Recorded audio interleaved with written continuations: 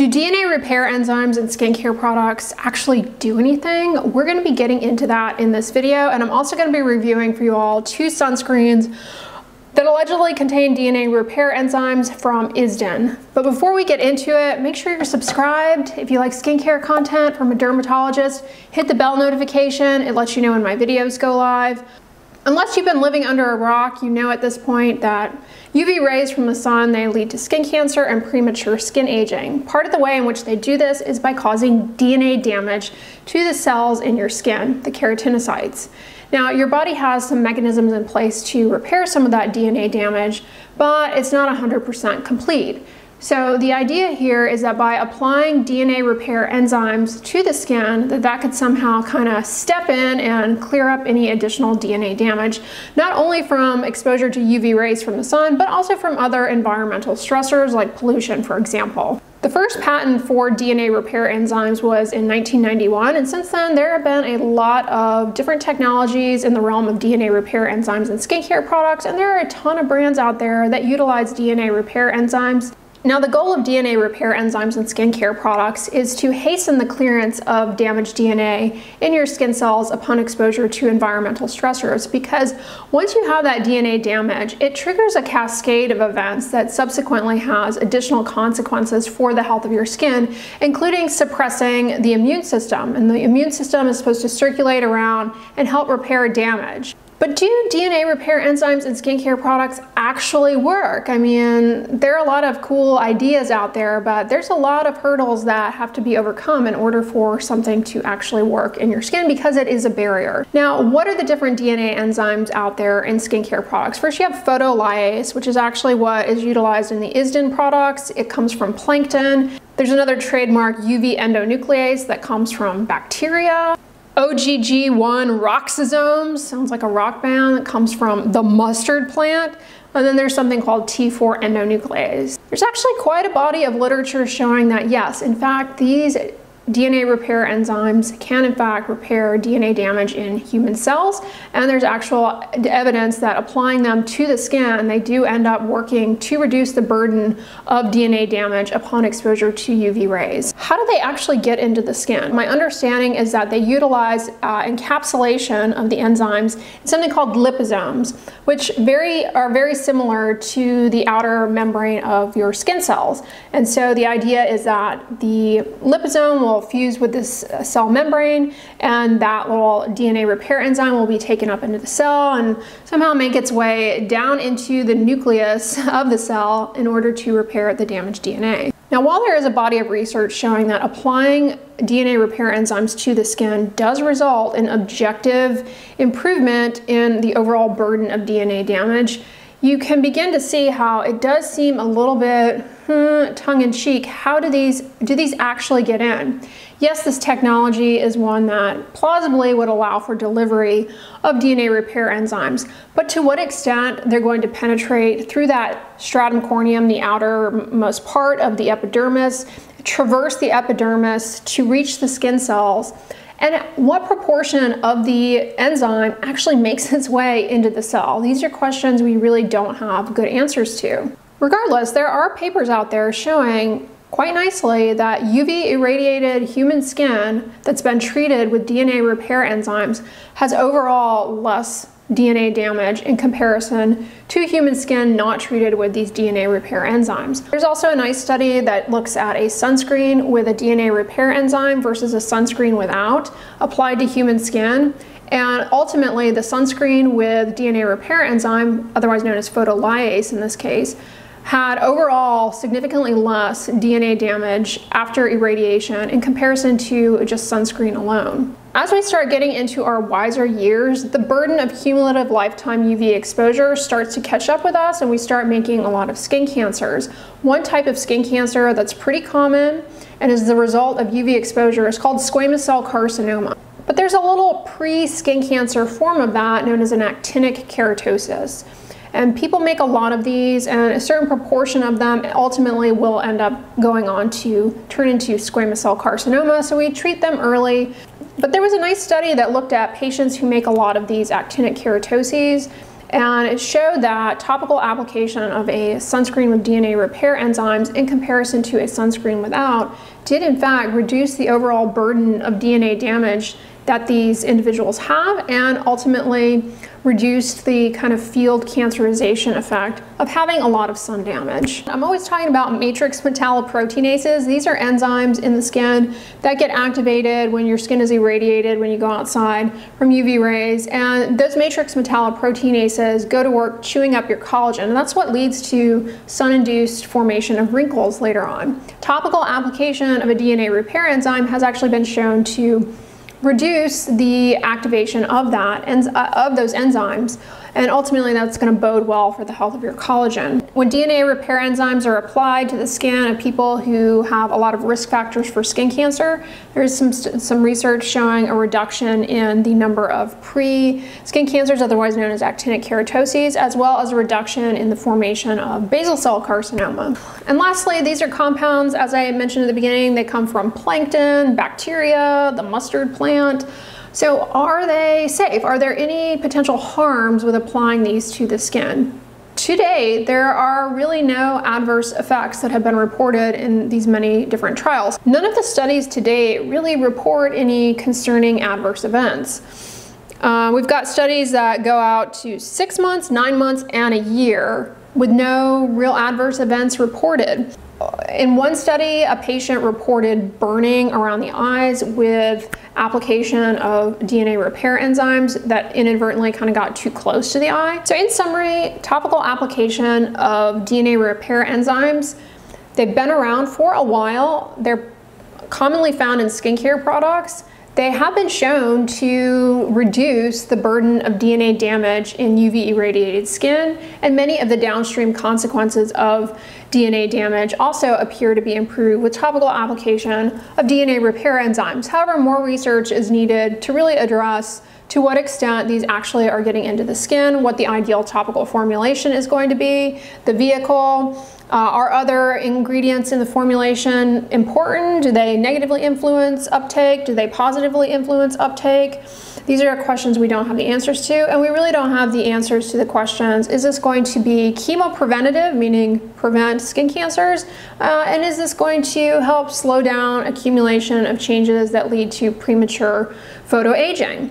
All that to say, they appear to be safe and worth considering in skincare products, and there are a lot of products out there that do in fact contain these. Do I go out of my way to incorporate these into my skincare routine? No.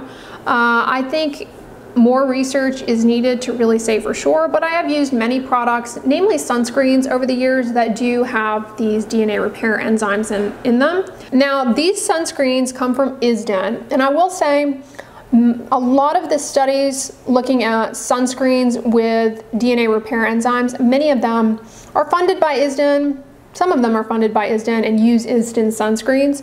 So I wanted to throw that out there. Doesn't necessarily mean they're all biased, but these do appear in quite a few studies. ISDIN has 2 mineral sunscreens. These are both zinc oxide sunscreens. That's going to offer the protection against UVA and UVB rays.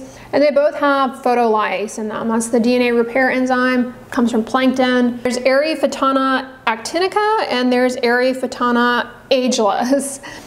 Eryfotona ageless is actually tinted, which is interesting because tinted sunscreens, they may protect against some of the damage that can actually happen to your skin upon exposure to high doses of blue light from the sun. It can be harmful. So the non-tinted sunscreen, you would expect a cast. There is a cast, but it's actually pretty subtle. This is actually a pretty sheer white cast. It's not chalky, and both of these, I have to say, really are nice in terms of application, consistency. They leave the skin moisturized, but they're not greasy. They're a great base for cosmetics, and they're not matte to the point where it accentuates fine lines, but they're also a great matte option. If you have oily skin, you're looking for a more matte mineral sunscreen, try these out. Really lightweight, fast absorbing. Now they do have alcohol denaturant in them, which some people are fearful of. Some people find is too drying. But I have to tell you, try it out in sunscreens because it does allow for a more quick dry formula, and it allows for evaporation of sweat, so it helps reduce that feeling of getting overheated. They both are water resistant up to 40 minutes. So that's great if you live somewhere like I do that's really humid. It just kind of helps it adhere to the skin and stay on in place a little bit better than a non-water resistant sunscreen. Although if you're going to be outdoors for a prolonged period of time, you're going to want to reapply this every 2 hours. So, I mean, that's the same with any sunscreen. Don't get too confident in the water resistance, but I do find that it helps it hold up a little bit better if you're somewhere that's really humid and hot and sweaty. These allow for really good evaporation of sweat too. They're nice and lightweight, they don't feel cloying or occlusive. Now let's speak about the tint on the ageless one. The tint is a bit on the orange side, I will say. It looks nice on the skin. It's not super orange, like Oompa Loompa orange. Some tinted sunscreens can be that way. But if you look very carefully at your skin, especially close to the hairline where you may have a gap between application and your hairline, or if you look at the juncture between where you've applied it and where you haven't, you'll notice it's kind of a little bit more orange. Now you may like that this time of year. If you're using like a lot of sunless tanner, you may find that it's a nice match. It's not really obvious though, I will say, when you're wearing it. It's not like you put it on and people are like, whoa, you look like you put on a lot of weird sunless tanner. It's more obvious if you get really up close, or like I said, if you're looking at the juncture between where you have it on the skin and where you don't. I don't get any pilling with these, which for me, I cannot stand. Now, both of these do have fragrance. The fragrance is not really overpowering. It doesn't linger, but y'all know my preference is to not have fragrance, especially in sunscreens. Some fragrance compounds, they can actually be more irritating in the presence of sun.